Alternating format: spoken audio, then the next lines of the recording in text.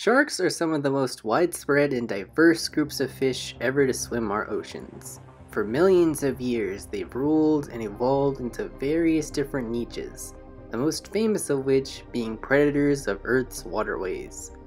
From speedy fish stalkers, to hammer-headed hunters, to massive apex predators. That said, shark evolution has nevertheless taken weird routes, with these fish and their relatives adapting to various niches and taking advantage of different strategies and adaptations in order to survive. One of the weirdest sharks is a denizen from the Cretaceous oceans of 95 million years ago. And needless to say, it was certainly different from your typical shark, sporting a peculiar set of wing-like fins. This bizarre shark is simply known as the eagle shark. As implied by its name, the eagle shark has a very unique set of fins.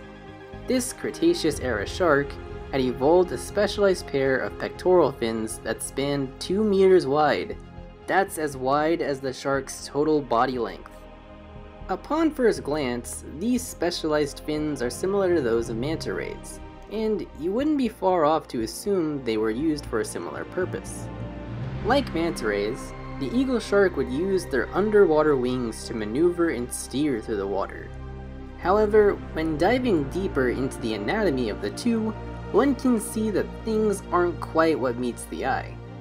While they appear similar to those of manta rays and mobula, eagle sharks operated quite differently in terms of moving through the water.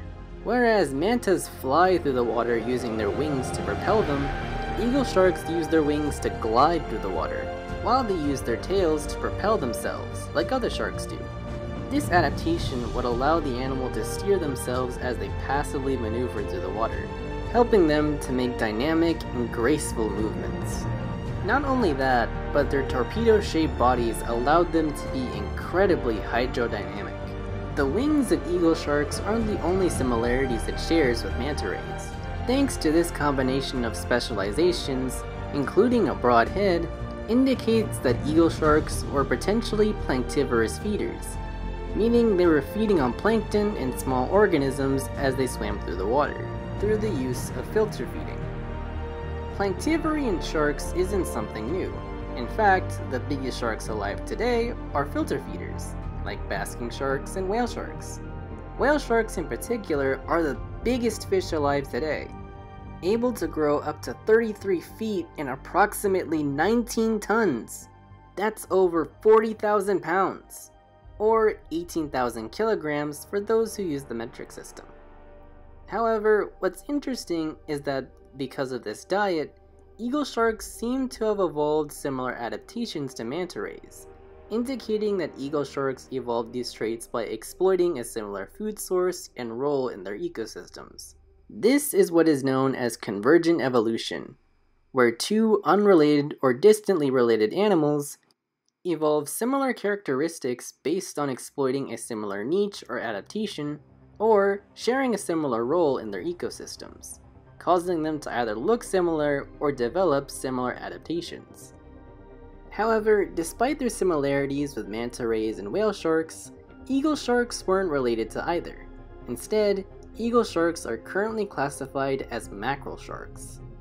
Mackerel sharks, or lamniforms, are an order of sharks that have survived to the modern day, and consist of a diverse variety of hunters, such as the great white shark and mako shark, to more unusual creatures of the deep like goblin sharks, or even passive surface swimmers like the basking shark, which, funnily enough, is also a filter feeder.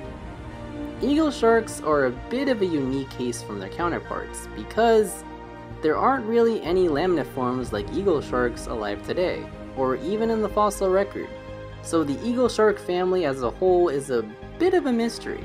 Achilolamina is currently the only solid member of the eagle shark family, but that doesn't mean it was alone, nor was its size the limit of the eagle sharks. In the paper describing the animal in 2021, it was suggested that other bizarre fossil sharks could have been part of this family, such as the humongous Platylithophycus, a massive shark whose classification remains fairly unknown. But is thought to have been not only a species of eagle shark like Echinolamina, but that this animal was absolutely massive.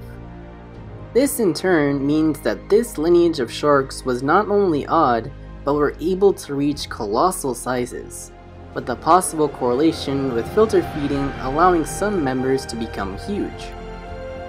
However, as dazzling as the eagle sharks were, no species lasts forever, especially in a constantly changing ocean. Based on the evidence present, unfortunately, ocean acidification seems to have been the cause for the eagle shark's downfall. What's more ominous is the growing acidification in our oceans today present a grave threat for our modern sharks.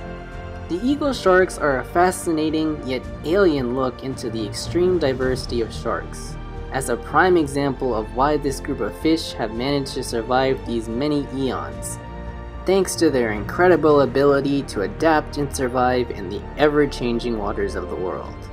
However, with the future of our sharks growing ever more uncertain, it's also a reminder of how crucial it is that we respect and most of all protect this crucial group of diverse fish that currently swim our waters, in order to preserve their incredible diversity and the further diversity of our ocean life.